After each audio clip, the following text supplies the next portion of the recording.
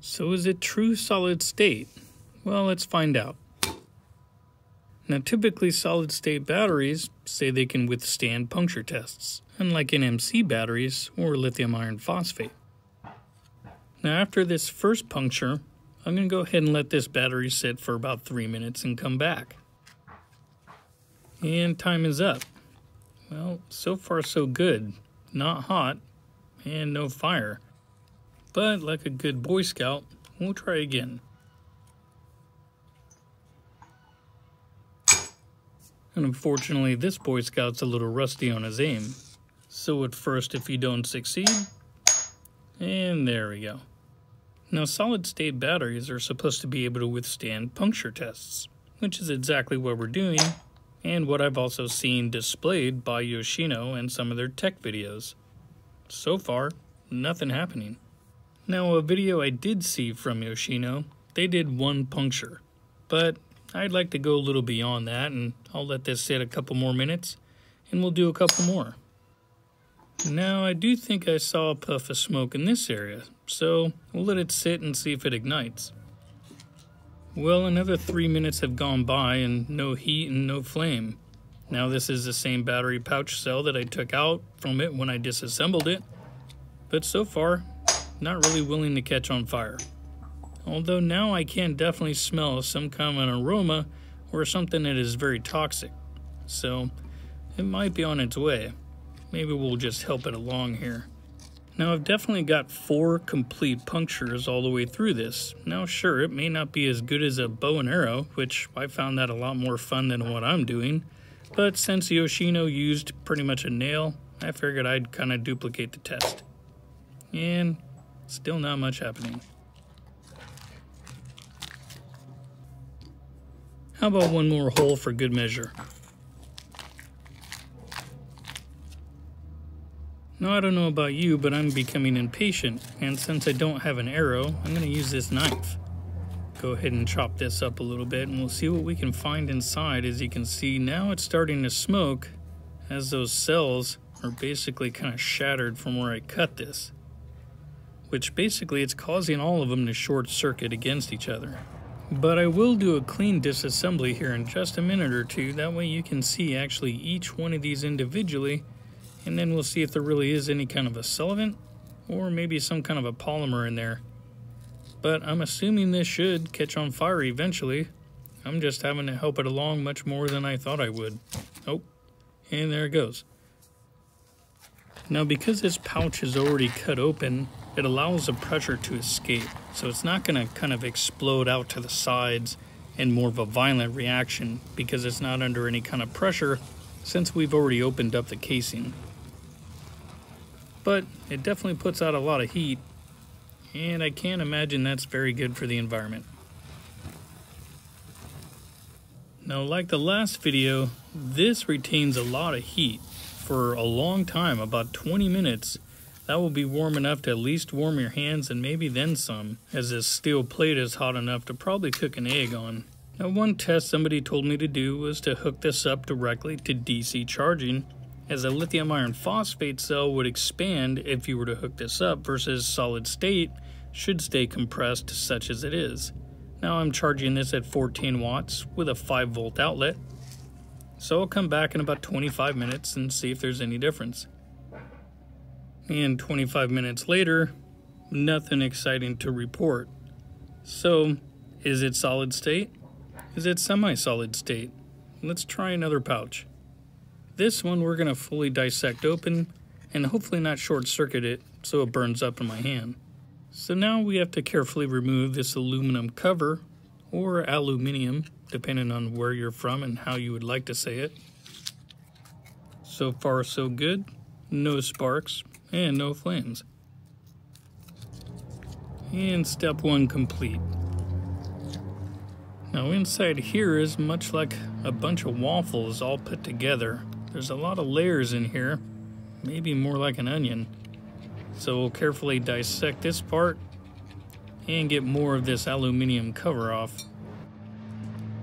And we are now looking at the white separator and also listening to the background music of a wood chipper. And there we go, so far so good. Now this clear looking plastic is used as a separator. It goes in between each anode and cathode, or basically the little black sheets that we'll see inside here in a minute. Now this is a little bit like dissecting a bomb.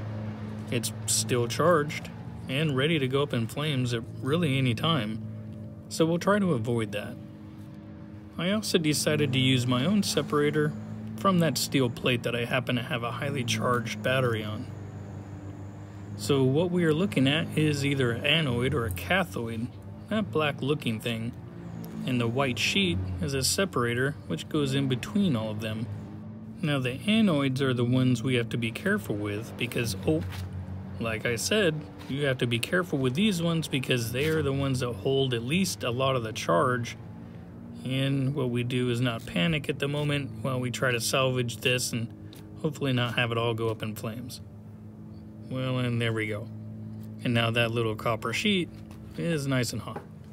As we continue listening to the wood chipper, which reminds me I have some yard work to do, we'll continue dissecting this, and this is the one that got a little bit hot, so can't really use that as an example, but right there, that anode looked like it had some kind of evaporation going on. So we'll continue down to find some other sheets that we can use.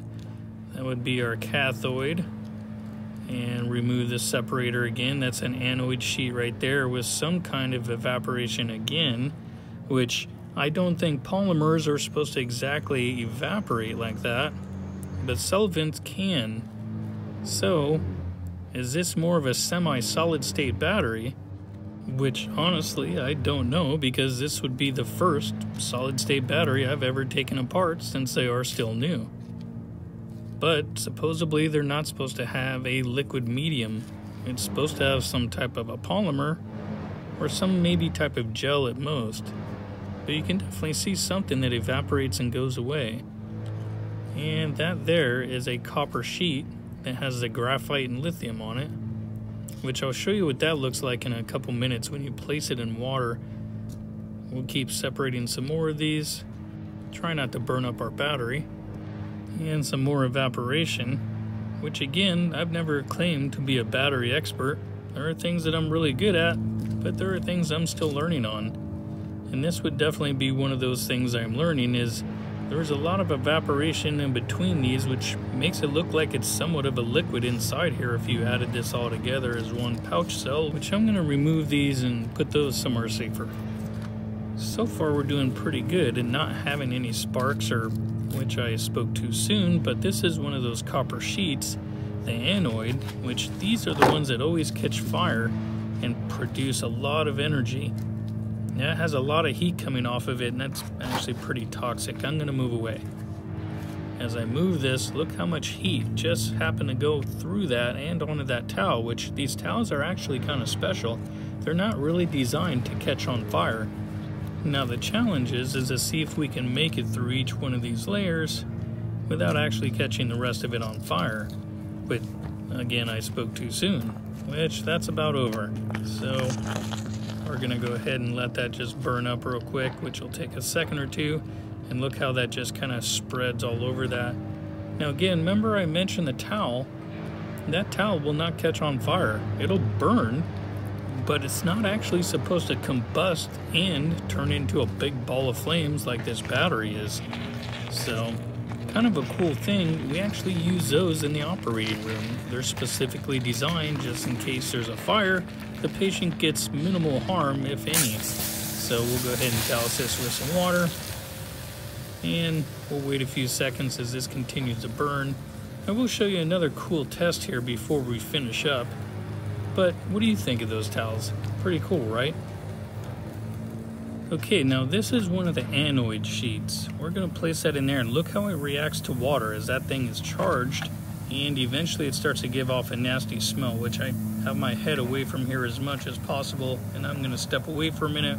And now all of the graphite and lithium have come off of this, and you're left with that copper sheet. Now in my opinion, this didn't act like a lithium iron phosphate cell. What are your thoughts?